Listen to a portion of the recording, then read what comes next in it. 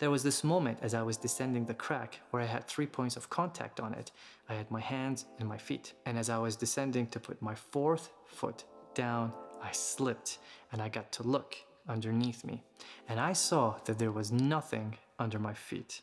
In other words, if you fall down, that's it. Hello friends, old and new, my name is Mustafa and this is MK Fingerstyle Academy. In case you're new, this channel is all about fingerstyle, tabs and tutorials. But in today's ukulele session episode, I want to talk about one experience that changed my life forever as a person and subsequently as a music performer. And that transformation seems to be me not having, or more precisely, not caring about performance anxiety. Wouldn't it be cool if we all just not have it anymore? Well, it's not that simple. I don't have the solutions, but I do have a story that might make you think of one. Let's dive in. For a little bit of context and background story, I love scrambling in the Canadian Rockies, which is counterintuitive for somebody who relies on nails to play their instrument. I started scrambling around the beginning of my bachelor's degree for classical guitar. At that time, I bought the iconic Alan Kane's Scrambling in the Canadian Rockies guide, and I did quite a few scrambles from that book. And one thing that I like to do on my free time as I prepare for my next scrambles is browse through the book and pick my next objectives. One of those objectives was this interesting mountain called Mount Stephen. So, as I used to do with all my other mountains, I YouTubed it to see what it looks like. And this is what I saw.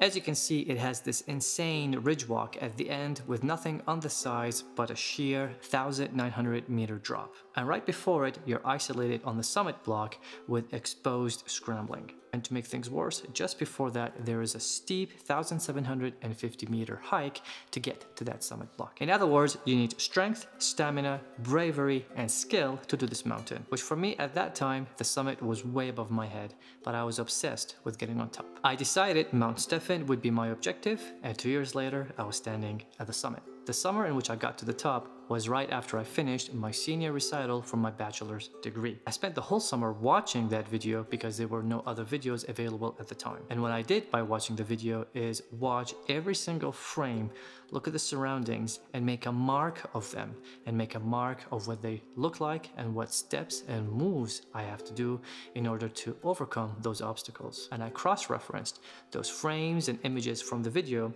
with the photos that were available to me from blogs, from scramblers who have done the mountain. Basically, I came up with a visual image of what I have to do in order to get over that summit block. So we got to the summit, and I have to say I was a little bit disappointed.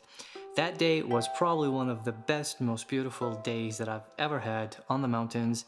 Clear skies, sunny, and perfect temperature with no snow on the mountains. In other words, ideal conditions for scrambling a mountain of that difficulty, which looked nothing like the video that I was watching and idolizing. But at least I had a clear view on the summit block, and I had the chance to see exactly what I had to do in order to get over the obstacles. One of those obstacles, and arguably the most difficult, is this crack that you have to go up to, which is really thin, and you're hanging on with your hands and feet almost like a chameleon as you go up this crack. This crack is very exposed, which means if you fall down, you're falling down a long distance, and has this eerie feeling to it as you're hanging on for dear life. You get on this crack by traversing around a really thin ledge as you hug the face of the mountain and your toes are gripping on that ledge. And then you get to the crack and you start going up, and you can only do it one person at a time because the ledge is so thin. Now, once you get to the summit ridge, it is really thin, but it's not as scary looking as the original video made it look like. Yes, you have to hop, and yes, there is a sheer drop, but there is a little bit more space on it than the image would make it look like. I think that had to do with the fisheye lens that was used on the original video. Whatever it is, I felt super confident and safe, and I was hopping my way to the summit. On the way down though, things are very different. You see, on the way up, all you see is the mountain in front of you because you're going up on an incline, and all you see is the gravel. Everything is localized to what your eyes can see. But on the way down, the angle is reversed, and then you get to see the whole valley and the summit underneath you. And it really makes you appreciate where you are in terms of size and how small you are. It also makes you hyper aware of what will happen to you if things go wrong and you take a fall. And if you remember, on the way up, there was that thin crack. On the way down, you have to down climb it. There was this moment as I was descending the crack where I had 3 points of contact on it. I had my hands and my feet. And as I was descending to put my 4th foot down, I slipped and I got to look underneath me. And I saw that there was nothing under my feet. In other words, if you fall down, that's it. Normally, you would be scared to death. It looks scary. But one thing that happened to me that day was that I was so focused on my body and action that all my surroundings, no matter how scary or beautiful it was, stopped to exist or have an impact on my localized vision of what I was doing. After the crack, we were lost a little bit and we reached this wall, this vertical, tall wall that we had to down climb without ropes. My 2 friends made it down and then they encouraged me to down climb it. I have down climbed walls before, but not that steep and not for that length at that exposure. It was my first time doing something like this at that level, especially if you factor in that our hike has started at 3 o'clock in the morning and we've been hiking for almost 12 hours at that point. I was exhausted, but still I was hyper focused to be able to safely down climb. And once you do that, you can hike all the way down to the car and you're done. Summit bagged, victory achieved. But something weird happened to me when I got to the car. I was transformed. I remember on the ride home, I was with my then girlfriend, now my wife.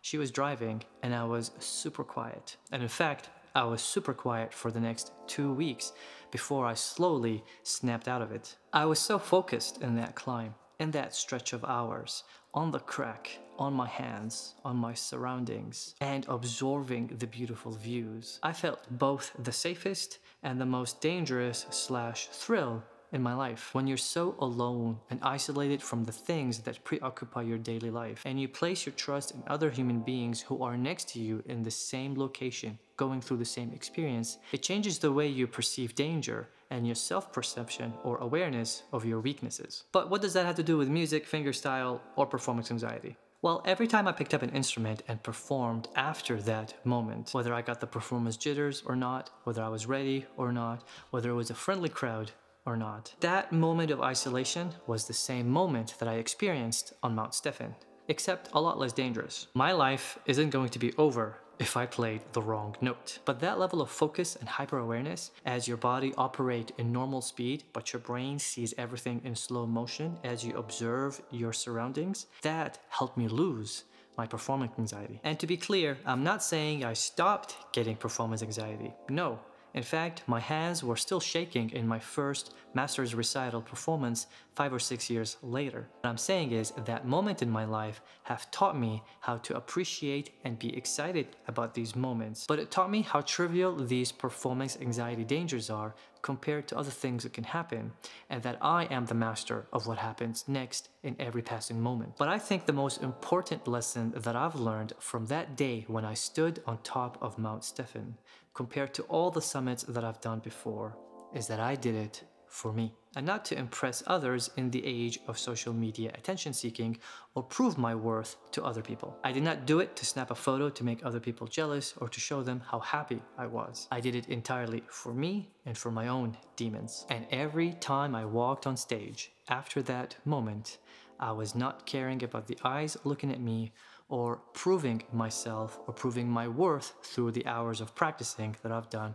before that performance. I started doing something that my body and brain haven't done before on stage. Whenever I played a note, I listened.